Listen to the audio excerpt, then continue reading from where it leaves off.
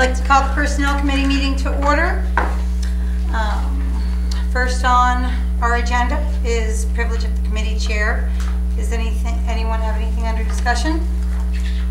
Not at this time, so we'll start with the first resolution. Resolution amending the 2015 operating budget, workman's compensation. We need a sponsor and a second. I'll sponsor. I need a second. I'll second. Excellent. Thank you, Legislator Whites. This resolution is amending $11,000 of the resolution we passed January 1st, $11,568, and that's for Safety National Excess Workers' Compensation. Are there any questions? Okay. Wishes of the committee? Full board. Move with the positive. Excellent. Next resolution is the resolution eliminating Deputy Commissioner of Highways, Deputy Commissioner of Buildings and Grounds, Office of the Legislature. Okay. I left a handout on everyone's desk, which kind of addresses all of the issues that were forwarded to this committee. Just to go over them briefly, the positions that were in the budget for this year, while they're funded by the Board of Legislators, I believe it's under the authority of the county executive. So I don't believe it's our place, and definitely not at this time. It is my wishes of the committee to not approve this resolution. And just to point out merit, after the resolution, it is the data that we did receive. Now, the two positions in question, one was on the job for a month and one was on for 2 weeks. So I think that these are, this is a good effort report given from the department. So I was real happy to see that, and I look forward to hearing as we go along from the chair of the Physical Services and the county executive. I had a wonderful meeting and discussion with both of them. The candidates, just to address a couple of the other issues, so we put it to bed. The candidates selected did not meet the job. They did. I did also put the job specs in there. If anyone has any clarification that they would need, I can follow up with that after the meeting. The ethics issue was addressed when we were formulating the ethics policy, and that was there was a large committee, and it was discussed at length. So I feel 100% confident that this issue was addressed. And lastly, the impact that this would have to hire outside firms. The duties of both deputies would never be to do certain jobs that could be presupposed by this body. And just to reiterate back to number one, it is not our job to say what positions do. That's the county executive. But if, as the two branches, I think this year we're going to clearly more define what our roles are, and I think we will end up working very well together in our own duties and our own branches. So if there are any questions, yes? Just like to say two things. Yes. One, I want to point out that specifically one of the things our charter is clear on is under the powers and duties of the executive. 302 subsection B is to exercise supervision and control over all administrative departments, offices, and agencies of the county, and prescribe internal organization of such departments, offices, and agencies. So it's something that's clearly designated to the county executive executive and not in our authority. Also, I'd just like to state that I think it was really great last week getting the report of the engineering department, highway and bridges and buildings and grounds, and I know that's a first for us, and I would assume that there's some correlation there between these two deputies and now having that that division within DPW and the reporting thereof. So I think it's you know, being a month and a half in, it seems to be that we're getting results, and we have results right in front of us of what those are. It's something that's tangible. That's all I'd like to add. Not to confuse these reports from our intervening with the employees. I think that that's definitely the authority of the executive, and ours as the stewards in the purse. So okay, I think we've explored all that. Is there anything under other? Do we want to take action on that resolution? I don't want to move it forward. I would like it to die. So I don't support it coming out of committee. Well, I would pull my sponsorship. So. Thank you very much, Legislator Biniak. I appreciate that. Okay, so it's dead. Okay, motion to adjourn? Motion to adjourn? Motion to adjourn. I second.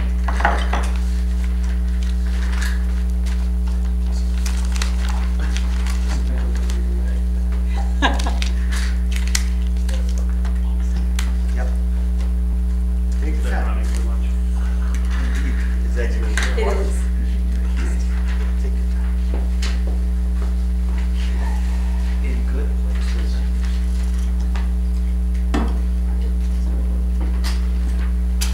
In the future, though, we reserve our right to try to take executive authority, right? You can sure try. We'll see what happens. Nothing stopping us from doing anything, but I just wonder. we can try.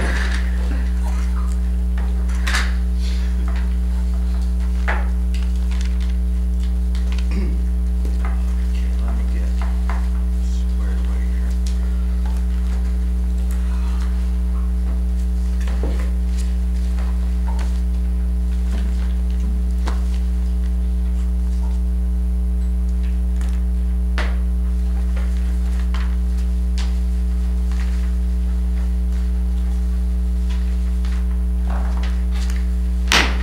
Okay, I'd like to call the Budget and Finance Committee to order. Anything under discussion? Okay, hearing none. First resolution approving the abstracts of audited claims, Office of the Legislative. Motion by Martin, seconded by Bob Patel. Any discussion? Move it to full board? All right. Next resolution, appointing member to the audit committee.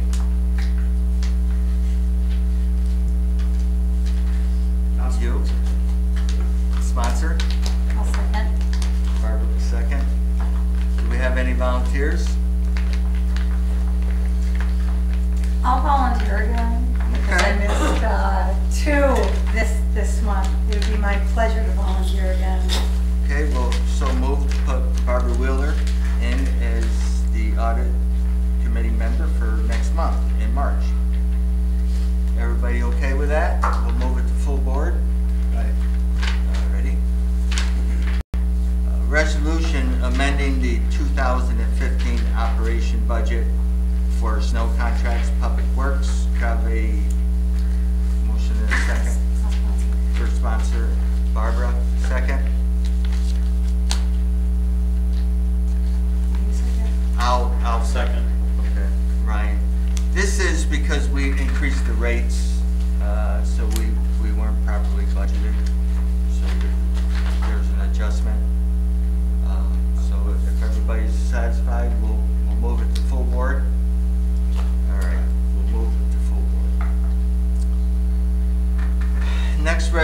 resolution is authorizing county executive to sign a stipulation and settlement agreement, Kimberly L. Patterson versus Montgomery County. Montgomery County Sanitation District Number 1 and the Village of Nelston. Barbara's the sponsor, and do I have a second? Roy? Any discussion? Can I use a copy of the slip agreement? Is that, I have one here. I say it's a copy, but it really doesn't, we don't really know what the settlement was for, and we don't really know what we're voting on here. I know that the clerk has copies of the proposed stipulation. But is there a dollar amount in this stipulation? Can you show that to me?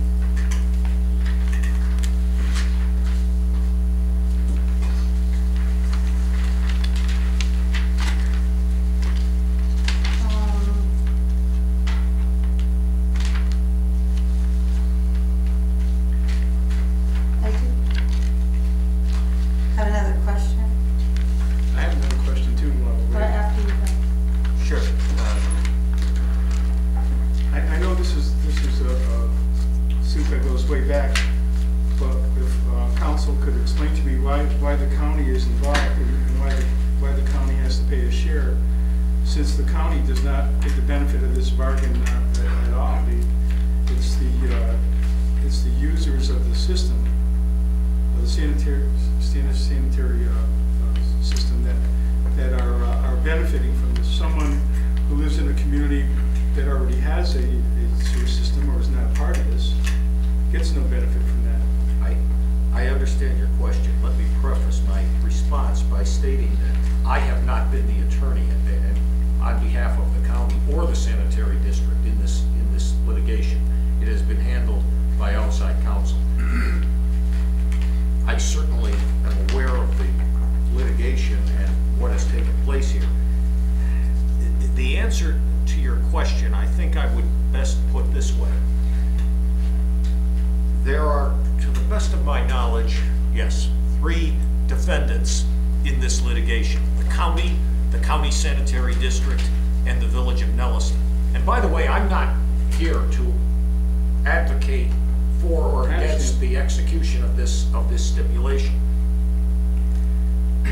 It is, this sanitary district number 1 is organized under state law as a county sewer district, which means a sewer district organized by a county, contained within a county, and serving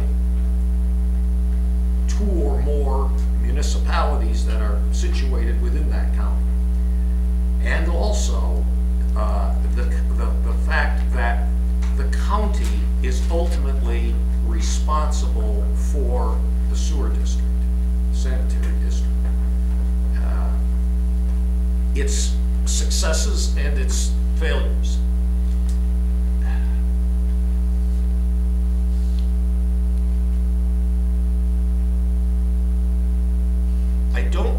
I want to be guarded as to how much I say publicly, but some of the allegations that have been made and pursued in this matter are against activities undertaken, alleged sins of commission and alleged sins of omission that were undertaken by officials of the county over and above people who solely operate the sanitary district. And as such, the county was and remains a defendant in the case. I'm certainly not going to come close to even in a public fashion of even suggesting that the county is in fact culpable for any of the allegations that have been made. But with respect to a settlement, the county is a party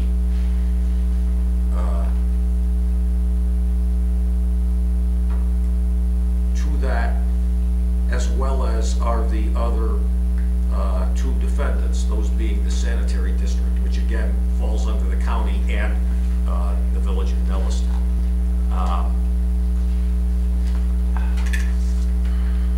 I'm not trying to be evasive, but if you want to follow that up with something else, I'd be happy to try to Sure. answer it. I'm giving up my copy, but Yeah, you can have it. there is no amount there, is there? Yes, there is.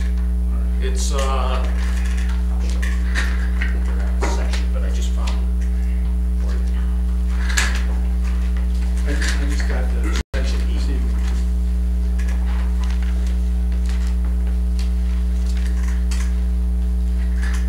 Okay.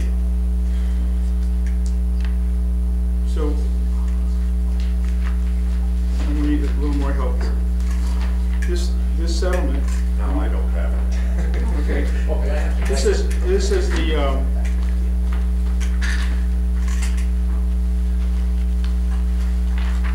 the county defendants shall pay. What does that mean by county defendants? Does that mean there's the three entities that you're talking about? Or does that mean the county's gonna pay that? That means the county. And what about the other entities? They don't pay any amount? According to this, no.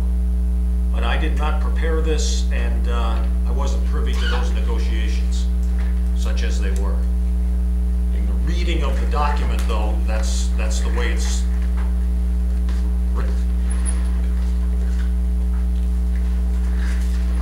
We do have two sanitation members here. Do any of you two want to speak on this, or? Well, to answer your question, the amount is $250,000. The money originally was in our fund balance. We had used a portion of it for a siphon project going on, which is money that we'll get back. Currently, we have around $70,000 that will go towards this. The rest would come from the county on an interim basis. Then once we are reimbursed, the money would shift back. The issue, as Doug alluded to, was one of the pumping stations there. There was a question on who owned the land, and that's what started the whole thing. As Doug mentioned, back years ago, there was no supposedly clear definition of who had it. So this settlement resolves that for the sewer district and the other defendants, making it clear that we have it, and also there was additional land purchased as part of that settlement, which is on the riverfront and on the Nelson side of the bridge. So, the county gets reimbursed as time goes on, or just, If we can get the siphon money back. The way that the agreement, it's going to be a 50-50. The sewer district is supposed to pay for half of the lawsuits that the county will pay the other half, as we have been paying for the cost associated with defending the county and the sewer district thus far. The agreement will move forward as a 50-50 cost. Stand correct. wait a minute, okay, So- two different things now. Because the first figure I heard was $70,000, and then that's not half. Well, that's our fund balance now that we have in the sewer The district. sewer district fund balance is $70,000 because back 4 months ago, we voted on taking money out of the sewer district fund balance to pay for an inverted siphon project that is related to FEMA that we are Okay, going to. okay. Let me simplify my question. This settlement is for $250,000. Yes. Is the county going to be paying more than $125,000? I think originally. Because this agreement here just says that the county's paying, correct?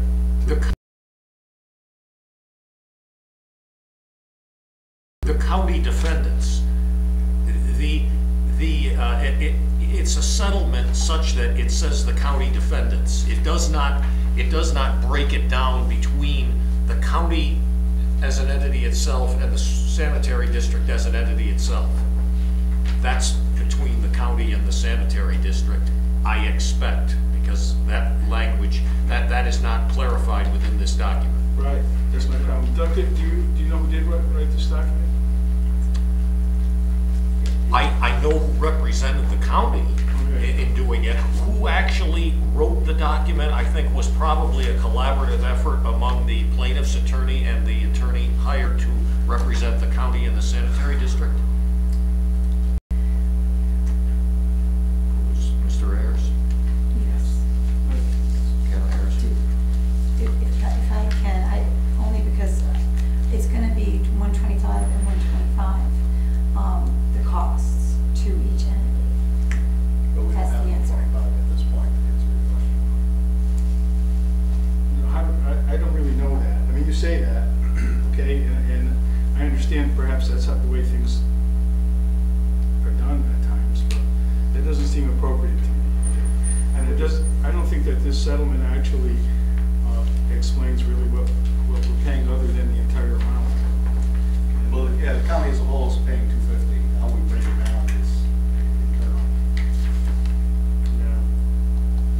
The thought was, as legislator Kelly said, 125, 125, based on our fund balance. Because, you know, and I know it's too late, but I don't even like the idea that the county, I still don't understand that, because the county is apparently has set up the sewer district legislatively. But certainly the only people benefiting from the sewer district are the people who live in the sewer district. Correct, that's correct. So the rest of Montgomery County, who are people, taxpayers who are not in the sewer district, they're going to theoretically half of this, and technically the way this is written, all of it. I would agree with you. It was set up, as legislator Quackenbush always refers to, it was kind of like the county home, county infirmary, where if the county infirmary was successful, it was successful. If not, then the county would have to make up the difference, and that's how it works at the other end. So I think this is a pretty big deal, and I just don't like the fact that, first of all, I had to ask for this documentation. It wasn't attached to the resolution, and apparently we're just expected to go by this settlement as was negotiated on our behalf. But it would be nice to at least know what the numbers were while we were going in. I can't support this the way this is. Legislator Pritkow. Doug, my question is this appears to be a title issue or a clouded title that caused this. That's part of it. Was there ever any title insurance? No. No. So At least not, my belief, my understanding on that is no.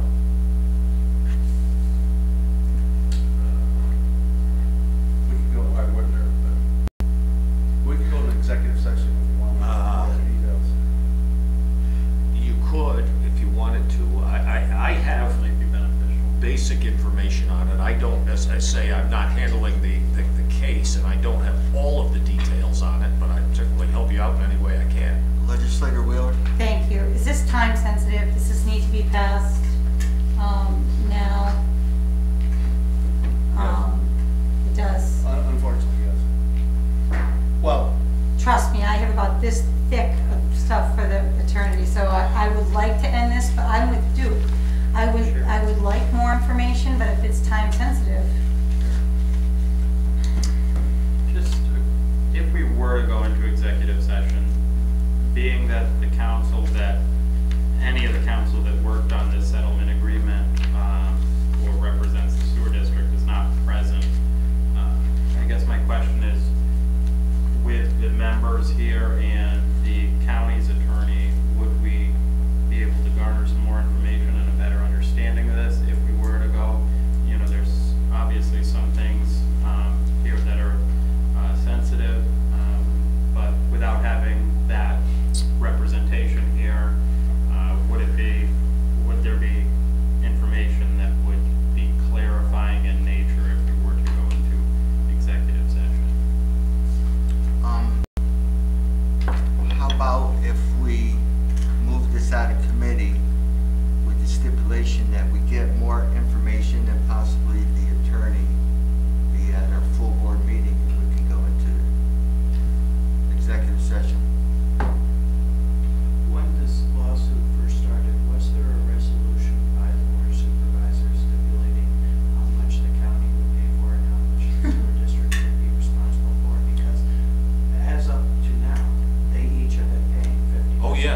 As far as the legal fees? Oh, yes, And absolutely. this therefore would follow under the same arrangement, would it not? Because it is part of, That was for legal fees.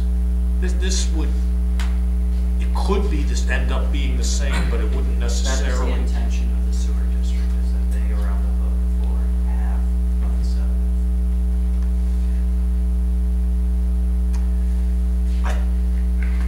If I may, I don't know that it would necessarily logically follow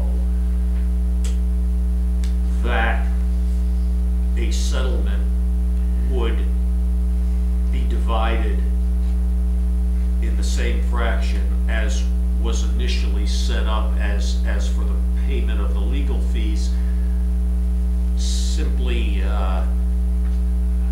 based upon, at the time that was done, there would have been no discovery or motions having taken place in the case, which could have revealed information that would tilt the scales in one direction or the other, away from the 50-50. And I'm not saying that happened, but Mr. Chairman, I just want to add a couple of things. First is, executive session would be of no value to me because I would not attend it. Okay. Second, an item like this, where legal counsel is perhaps advising that we enter into this agreement or that enter into this settlement, should be here to explain it to us. And I think it's disrespectful to each legislators here to just assume that we would just come and rubber stamp this and vote it along, whether it's over a time issue or any other reason. And so it's unacceptable to me. I'd like to move the resolution to full board with a negative recommendation due to the lack of information. Do I have a second? Are we all in favor? Any discussion? It goes, just to clarify, I'm sorry, can I clarify, ask a question? If we move it forward with this, we have time and can correct this possibly with more information by the full board. Of course, any amendments can be made at the regular meeting, but Then I'll go along with that. Are you requesting more information on this? Absolutely. Okay. All right, with the stipulation of more And- information. How about possible counsel to speak? absolutely. Yep, Okay. definitely. I mean, to be frank, if there is no more information, I would not be supporting it next week. However, this would allow us to get that information and have council present at next week's regular board meeting. Okay, you got that down? All right, ready? I would just like to add one thing. From the old guard, there is nothing I would like more than to put this to rest. This has been something that has cost the county in many ways, in the sewer district. I think that this is something we need to get behind us, but I do agree with both what Legislator White and Legislator Duchessis said. So, thank you for your time. So with that, we'll move it to full board with a negative recommendation. Is that the wishes of the committee? Okay. Very good. Under other, if I could take a moment of your time, I spoke to some of you, and the ones I didn't, I apologize, but this is concerning hiring a independent financial advisor, Daryl Turkin. Most of you know him. He has worked on the trust. Unfortunately, I don't have anybody here from the trust to speak on that. But at the beginning of this year, I talked to some of you about exactly what you would like out of our budget and finance. There were some of you that wanted a monthly financial report. There's some of you that possibly would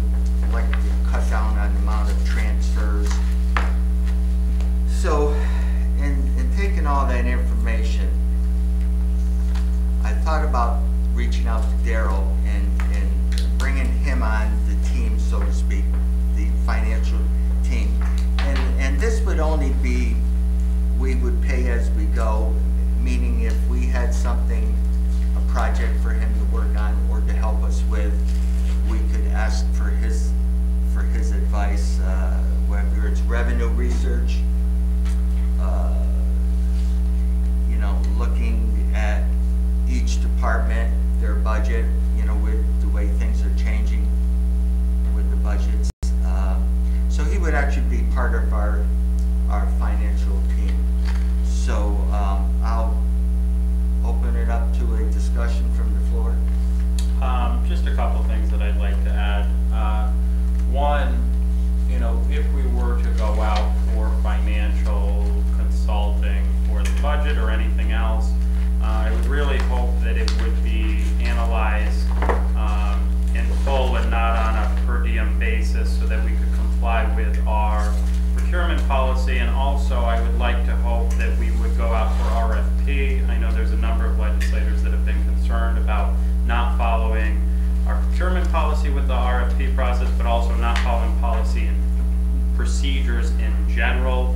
And I think if we are going to go out for financial consulting, we should follow our own advice and follow the proper procedures, go through RFP, and additionally go through the proper resolution request process and meet that 10-day. We've been very firm with the executive and the other employees of the county that we need resolutions before a committee meeting 10 days prior to with the proper information, and I hope that we would follow that as well moving forward. That's all. Anyone else would like to speak on it? I just support the idea that we do get some, you know, some financial acumen to back up our needs and establish.